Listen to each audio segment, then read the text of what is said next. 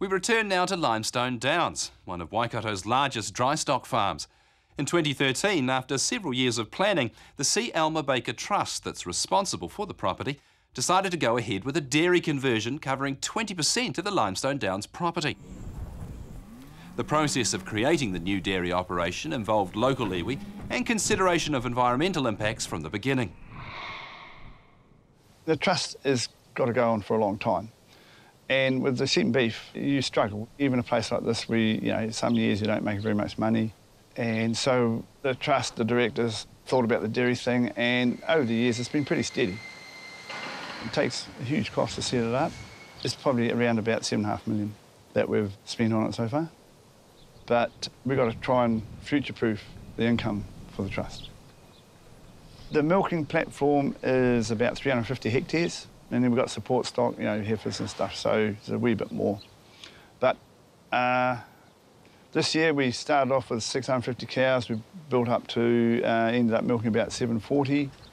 And hopefully next year we're going to go up to about 800. We're not going to rush it too much. For 700 years we've occupied the area, but we've seen changes in the use of the landscape. We became involved because of some of the ecology issues in relation to the development on the flats. We looked at it from a cultural background and said, hey, this has been the use of this water body by Māori tangata whenua for mai anō for a long time. What effect will the dairy farm development have on our ability to further respond to changing climate conditions, whether or not we were in a position to gather healthy kei in the future? So we took a fairly proactive role earlier on in the application to work with Limestone, Alma Baker Trust, in finding the best way forward. The RMA allows for a consultation process, and the application was tested through the RMA requirements. We didn't waive any rights to stifle progress. We all understand what that is.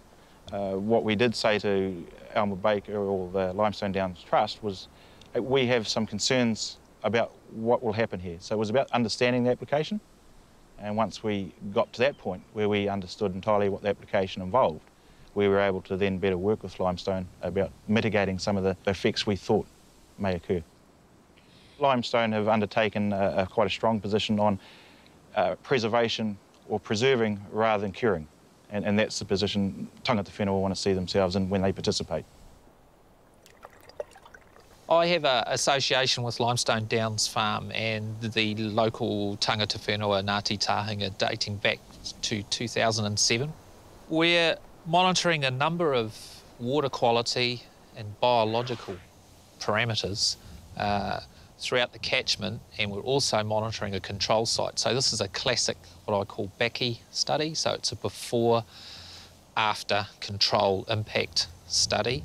So we're also monitoring a stream on an associated sheep farm, as well as this stream and upstream of the dairy farm conversion, and we're monitoring nutrients, bacteria levels, in-stream plant growth, aquatic invertebrates and fish life, including inanga spawning habitat. Through working with Limestone Downs and Ngāti Tahinga towards a stream agreement, I came to realise that the cultural indicators are very closely aligned with our biological indicators. That is, if the biology of the stream is healthy, then the cultural values are healthy too. And I guess the most interesting bit of data we've obtained is that the E. coli levels in the Kawa stream have dropped considerably since most of the stream within the dairy conversion has been fenced off from stock, and that's in relation to the control site, which is the classic sheep and beef farm, where E. coli bacterial levels are still quite high. The bacteria levels, the E. coli and Enterococca levels are quite low in the Kawa. They've jumped up considerably in the control stream. Limestone Downs is going to be fully compliant with the Fonterra Dairy Accord directive, and they're doing intensive nutrient budgeting with their fertiliser company, and we're going to be monitoring to see if that is in fact enough work to minimise nutrient, particularly nitrogen runoff into the Kawa stream.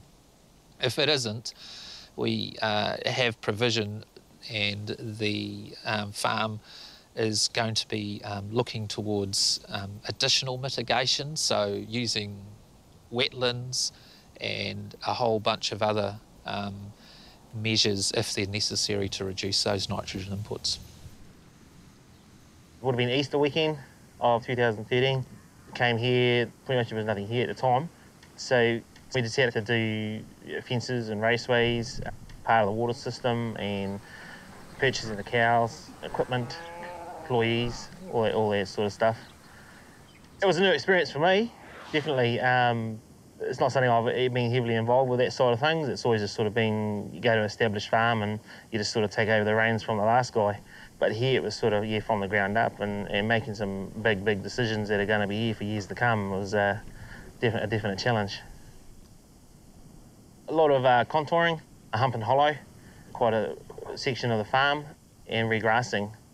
There was a lot of annual pasture put in, which is now coming to the end of its life, so we're doing another big regrassing this year. Yeah, there's everything from there, drainage to water to effluent irrigation system. Reasonably heavy soil types here, so it got quite wet, hence why some of the hollows weren't regrassed right up to them. So willow weed and that sort of thing has got established. We got that tile area, which was new to me and I think new to quite a few farmers, just about in the middle of calving. Yeah, that proved quite a few management challenges there as to what to do with these animals. But I think we got through that reasonably well. And then just a few other things, BBD turned up in the herd, so that was another challenge to find those cows and deal with them. My personal production figures I had in mind, I think we will achieve. This year it should hopefully come out with about 180,000 solids. We're still just finishing off a bit of the development stage, got a bit of fencing, some of the ground is yet to be finished, hump and hollowing, and but as I say, we've got quite a high percentage of the farm will be regrassed in the autumn, probably more than most, purely just to get these pastures up to dairy standard.